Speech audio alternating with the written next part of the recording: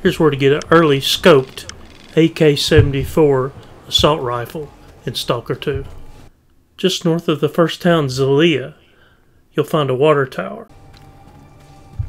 It's fairly close to the town, and not hard to get to. You just have to avoid these little anomalies, and you're good to go.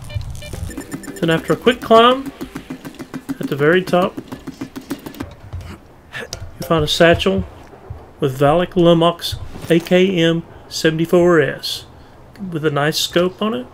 You can even use it as a sniper rifle. Don't miss out on this easily accessible gun early in the game with much needed attachments to help you survive.